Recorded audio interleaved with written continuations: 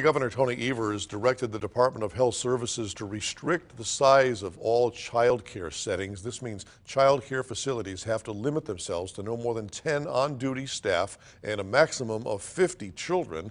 Local 5's Robin O'Guiney talked to child care providers and some parents about the problems these cutbacks could cause.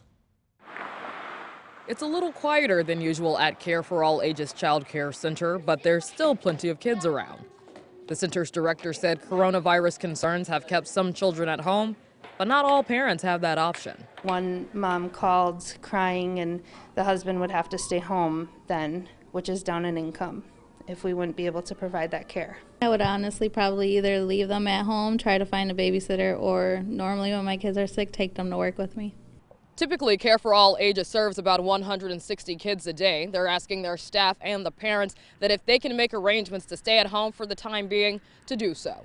Fortunately, Care for All Ages has two parts to their facility that are completely separate from one another: the regular building and what they call a gym area.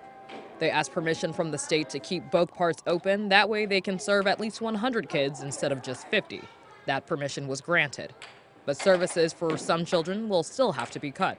If they don't need child care, where they have an alternative or they can stay home with their kids, we're trying to get their help in this decision making, because that will allow us not to have to end care for somebody who truly needs it.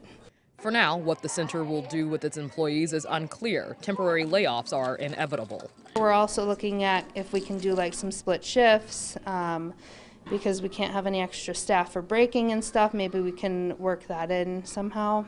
Amidst the coronavirus chaos, child care providers are trying to provide some peace for parents. At least the owners at this daycare, I can honestly say, are more worried about the parents and their income and taking care of our children the best that they can. In Green Bay, Robin O'Guiney, Local 5 News.